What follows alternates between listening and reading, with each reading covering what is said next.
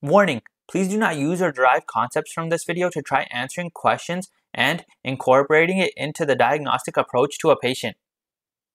Hello, this video is brought to you by Animoma. Today we will be discussing our favorite green jumping Jedi, that is Yoda. Long ago, in a medical sector far, far away, a baby Yoda Pareidolia was discovered and published, aiding in the education of sacral imaging. As you can see, the sacral alae represent the ears, the sacral foramens represent the eyes, and the sacral canal and the sacral spinous process illustrate the mouth and the chin.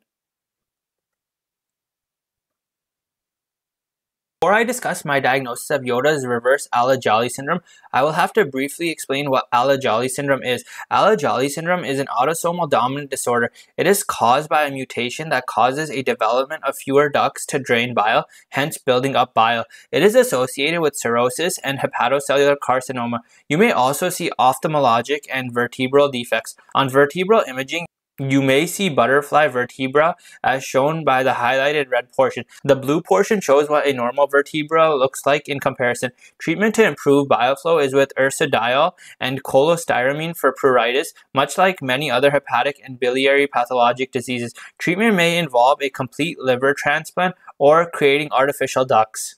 So now, I will be discussing reverse Alagille syndrome, also known as hyperbiliary duplication. I feel like I'm spelling the word aglet wrong when I'm writing out Alagille from the hit song that was sung in Phineas and Ferb. Don't worry though, this syndrome is much more useless than knowing what an aglet is. You might ask what I'm doing today. I'm going to the whiteboard. The hypothesis is that Yoda has excessive amounts of anomalous ducts located throughout the body, which leads to full body jaundice. His body may have adapted to having a high absorption and low excretion rate of bile. This can cause jaundice due to the excessive bilirubin spilling or just the presence of the extra direct bilirubin. The severity of the disease may be correlated with the enlarged size or number of ducts and gallbladders. You may see extrahepatic tissue. The excess stimulation may cause hyperplasia of the hepatic tissue. Yoda has been shown to display extraordinary physical feats at will, which may be due to voluntary release of bile to enhance his physical capabilities at a moment's notice. Overuse of this ability may cause excessive wear and tear on his body, which would explain the slow movements and poor posture. The excessive bile may allow rapid absorption of vitamins, which may initially display hypervitaminosis, but will later on deplete storage supplies. He may present with symptoms of vitamin D deficiency, Paget's disease, and osteopetrosis. If you want to learn more about these diseases, check out my Attack on Titan video. Other vitamins may be deficient as well.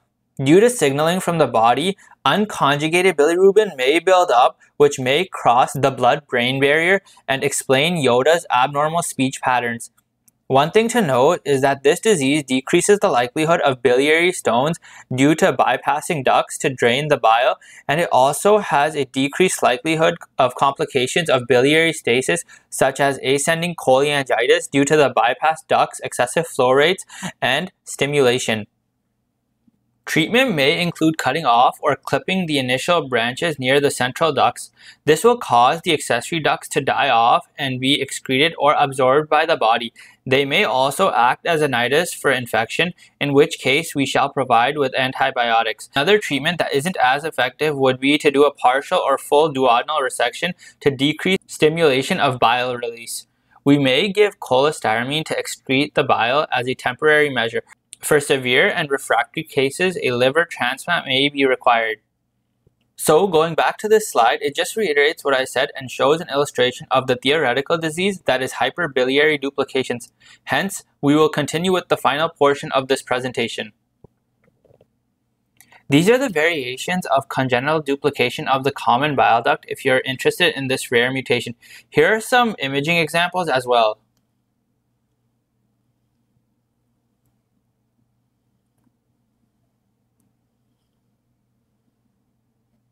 Alright, thank you for watching. Please don't forget to like, comment, and subscribe below.